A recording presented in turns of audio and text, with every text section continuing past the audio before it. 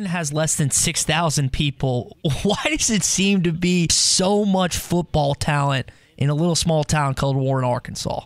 Some of the good players, some of the good high school kids that were kids, they grow up and have kids, and those are the players that's good now. And I think, back then, a lot of teams, a lot of colleges weren't looking at Warren. Good lineage. That's what I'm saying. I think we've always had the talent. I just think that a lot of teams weren't looking down there in South Arkansas. What is it about Bo Hember? He's had a great program. Warren's been pretty successful in high school football and pretty consistent in high school football for a couple decades now. A lot is due to him, the work he does with the kids, and not only in football. You see, he's the head coach of the basketball team this past year. So just what he does down there from an athletic standpoint is unbelievable. And I don't know that there's many guys that can do that or has done that, because he's also the athletic director down there. So he just does so much for the town and so much for the school, and especially football and the kids. When you look at the history, there was quite a few wide receivers, or a handful that went other places in the SEC, went to other colleges. What was it that interested you in Arkansas and being a Razorback in your high school career? I grew up in Arkansas, and this is home. I'd say this is my state. I don't want to, claim it. No, it's okay, man. That's okay. You did enough for the Razorback program. You can say that.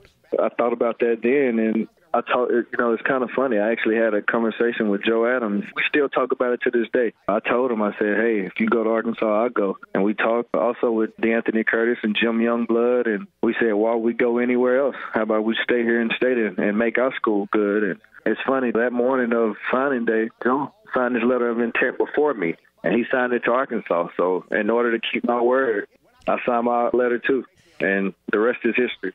Jarius, if I remember correctly, Joe was originally committed to USC. I think yes, when Houston got let go and realized that Bobby came in, he realized he was going to get some balls thrown to him. It might have changed his mind a little bit, I would guess.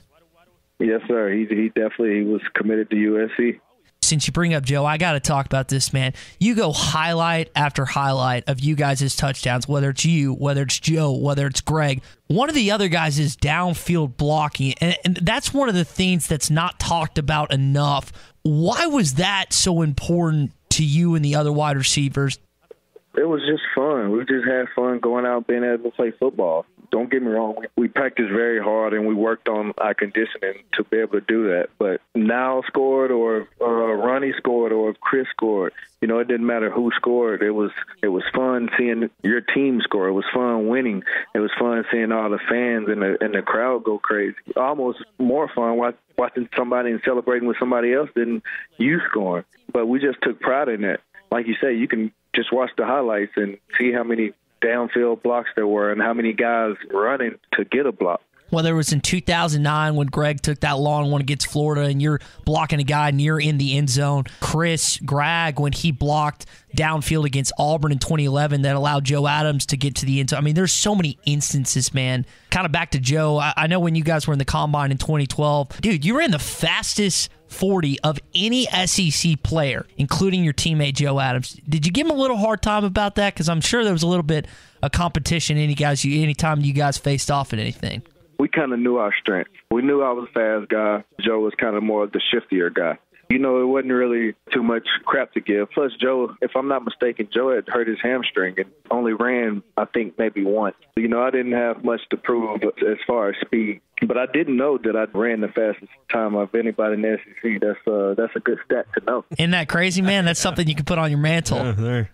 Jarius, you played from 2008 to 11. Those 4 seasons are the exact 4 seasons Petrino was head coach. Have you ever stopped to consider everything that got built and accomplished, particularly those last 2 years, to go from a 5-7 program to a program 10-3 and then 11-2 your last 2 years? You think about that transition and really kind of the mountain Arkansas's facing uphill right now in this program. What went into that to build the program back to the championship level you enjoyed your last 2 years?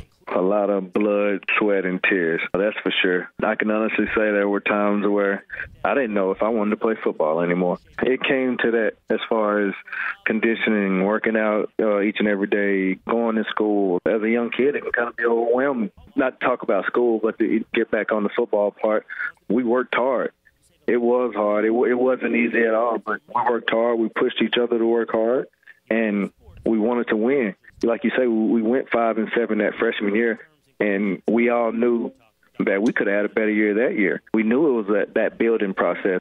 We understood that, so we knew, and we also knew what losing felt like. And we knew this next year we don't want to lose. We don't like the feeling of losing. It was contagious, and the whole team wanted to win. So when we conditioned hard. We ran hard. When we worked out hard. Credit to Bobby, one of the best offensive coaches I've ever been around. He put the talent we had with his brain, and we just lit it up. 2008, we mentioned 5-7, 8-5 in 2009. Never ranked in the 2009 season. 2010, 13 games, went 10-3. You know how many weeks that team was ranked inside the top 25 that year out of the 13 games? You remember? 5, I think. All of them. Every week. Oh. Inside the top 20. In 2011, you went 11-2, 6-2 in the SEC, finished third. You know how many weeks you were ranked inside the top 25 that season? How many? All of them. The point is, the program in 2010 and 11, out of 26 ball games, you were ranked inside the top 21. Actually, all of them, and 10 of those weeks were inside the 10th or better. That's a pretty special time that you were a centerpiece for, man. My senior year, we felt like we should have played in the national championship that year. I feel like we were supposed to beat LSU when we jumped out 14 at LSU. And remember, that was the same year LSU and Alabama played. And, the Hogs were number 3 that week, and LSU was number 1. And that was the week your team had lost your teammate and Garrett Ekman, if I remember all the details right. Yeah, that was a rough week for us. If we would have beat LSU that day, we would have took that place, and we wouldn't have had to play in the SEC championship because Alabama would have been playing. And that would have been us. I mean, I know it's history now, but we definitely had opportunity. I just bring that up, that how special those 2 years were, because it's a few years ago, but it's a decade ago. It's not a generation ago that Arkansas football was that great. You spent 2 consecutive years in the top 25. And what do you think it's going to take? I mean, I know blood, sweat, tears, all this, but what's it really going to take for Arkansas to get back to just a resemblance of that? Number one, the right coach. And I think we have that set in place. And I think he got the right coaches around him set in place. You know, a lot of it is you got to have the right coaching and the right teaching and the right guys teaching them the right things. That's in place so far. And I think you have to have the right guys on your team, the right type of leadership. And I think some of the young guys might have to, step up and be the leaders. They don't put an age on leadership. Doesn't matter. I feel like when I stepped in, I always wanted to be a leader. I didn't say a lot, but I tried to show it by example. And I think some of the younger guys, Trey Knox and Traylon Burks, guys like that, and then you got Franks coming in at quarterback who's played, who has had some SEC experience, with those receivers. I think it could be good for us. I know for sure that defensively we have to get it together. I know Coach Pittman is offensive line guru, so I think we're going to be fine as far as offense and up front. But I think you have to get the right type of guys and the right type of leaders and guys who put it on the line for each other. So that's one of the things. You have to be able to trust each other. You have to be able to look at each other and know that the guy beside you is going to do his job. And I think that just comes with the right type of guys. Speaking with Jarius Wright here on the Morning Rush, glad you brought up Traylon Burks, Warren guy as well. A lot of comparisons in high school were made to you with his play. What's your relationship like with Traylon Burks? Me and Traylon have a great relationship. I basically watched Traylon grow up as a little kid. Me and his uncle were pretty good friends and hung out a lot each and every day. I got the chance to watch him grow up, so it's almost like he's pretty much family to me. So one of the things that Bo Hembry said, Bobby Petrino said about your own football IQ, Jarius, is it's off the charts. They've said that. We've had Tyler in here in studio on the phone multiple times, and he said you ran the most precise routes of almost any wide receiver he's ever played with. How much time today and back then did you spend watching film and really molding your craft? Man, I spent countless hours watching film.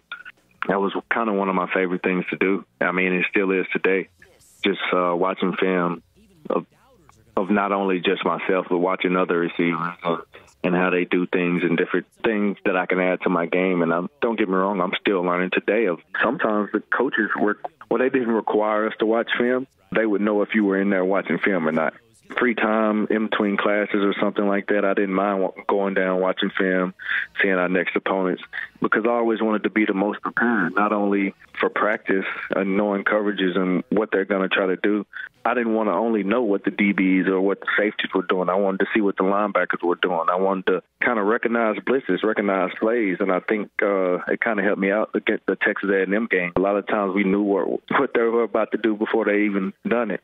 How did you feel about Petrino's management style as a coach? We've talked to a lot of players from your era, and looking back on it, a lot of them appreciated the difficult nature and the uncomfortable environment he created. They've said it set them up and prepared them for tough situations down the road. How did you deal with the constant barrage that he seemed to bring as a head coach?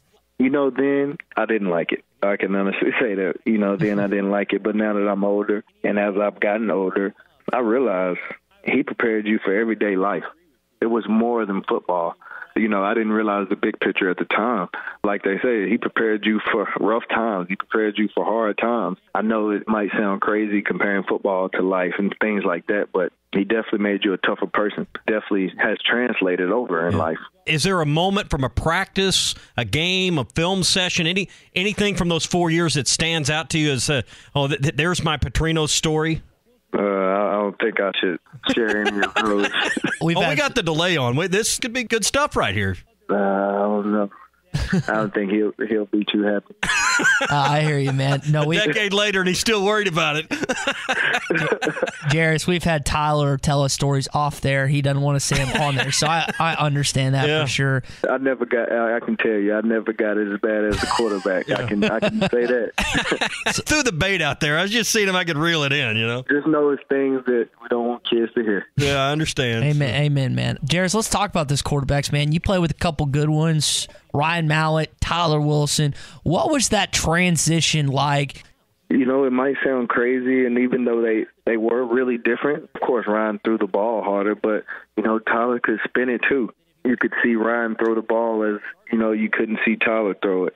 Tyler had a little better touch than Ryan had. But as far as being great quarterbacks, they both excelled at that position. And it was fun to get a chance to play with both of those guys.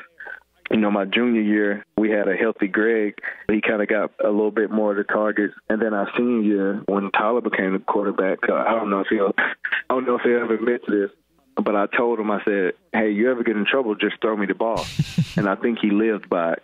You mentioned Ryan had a cannon. How many times did you get a finger jam in practice or game? Or did he ever break one of your fingers just running a slant route? He never broke any of my fingers, but not to call my receiver coach crazy, but we had Paul Petrino as our receiver coach for a while. He would shoot them jugs at us pretty hard. So we were used to catching the, I guess you can say, fireballs. Yeah. One thing we always brought up with Tyler when he was with us on the show is the game against A&M that you were a big part of and one of his big days. Anything you remember about that day down in Arlington that was really kind of a show-out day for the two of you? I remember I ran a come back and go, and Tyler underthrew me. I was supposed to have 300 yards that game and another touchdown. I told Tyler it was okay because that's kind of the first thing that comes to my head whenever I think about that day. Yeah. I mean, there's so many memories, man. You can talk about 2011 against Texas A&M, Jarius, as Tommy brought up. You just had so many, man. And the bowl game against Kansas State, but I think one of the plays that gets overshadowed a little bit is your catch against Tennessee. I know that Joe had that incredible punt return, but what's going through your, and speaking of underthrows, Tyler underthrew you here there. What's going through your mind as that ball's in the air and you have to catch it off like 6 juggles and you finally bring it down? Initially I'm like, okay, I think it might have been a hit or a fade, and it's the SEC, so most of the time they press. So I knew when he came up and pressed me, I knew at that point that, okay, I got a chance to get the ball. I knew that Tyler was going to trust me. So when the ball was in the air, initially, okay, I'm like, I got him beat. So I'm like, where's the ball? And the ball hadn't been thrown yet. And I see the ball come out, and it looked short, so I just began to slow down. And next thing you know, it's like, okay, it's one of those balls you like, okay, it's either going to hit off the back of his head or, it's going to sneak through, and most likely I might drop it. Kind of went laser focused. I actually got my hand on it and tipped it up. And the first time I took it up, I'm like, okay. It is crazy because this whole moment I'm talking to myself and it's going in slow motion, even though it's really, fast motion, moving really fast. So I'm just going through in my head, okay, I'm about to catch it now. I bring it in and it hits off my face mask. Initially go, and that's the first time I actually just went into panic mode. It's when the ball hit off my face mask. So I was like, at that point, I'm like, where it go? And I see it, like I said, it's still in slow motion. I just see it falling to the ground. It's like, well, let me give this last diving effort. And I dove for it, and I just came up with it. All right, Jarius Wright with us here on the Morning Rush. Jarius, before we let you go, man, I know you and Greg, you guys like to fish a little bit. What's your go-to fishing spot here in Arkansas? Well, now I stay on a lake here in North Razorbacks, so I just usually fish here now. Kind of getting a little older, so I just fish in the backyard now.